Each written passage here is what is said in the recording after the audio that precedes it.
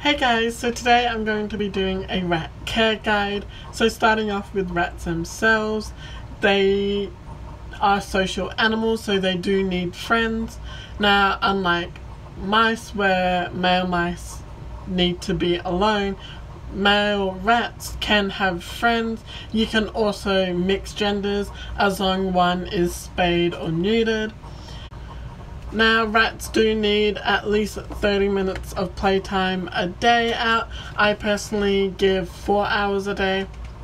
Then for their cage, their minimum size is 1 foot by 2 foot tall. Now obviously I definitely recommend going bigger. My rats are in a Critter Nation. It's literally the exact same cage, it's just not the brand Critter Nation.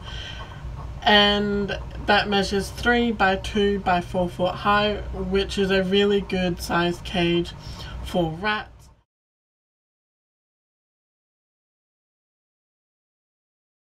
For the accessories in the cage, you obviously want a water source, whether that's from a bottle or bowl.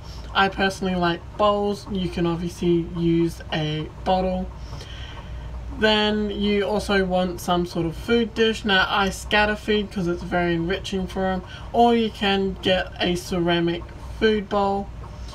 You want to get a wheel, make sure it's 12 inches or bigger because you don't want their back to be bending. A wheel that I recommend is the KT Comfort Wheel. You want to make sure it's obviously not a wire wheel or a mesh wheel, as that can cause bumblefoot. So this here is a very good wheel. You want lots of chew toys because they are rodents and their teeth are continuously growing. And then you can add things like tunnels and hammocks and things like that.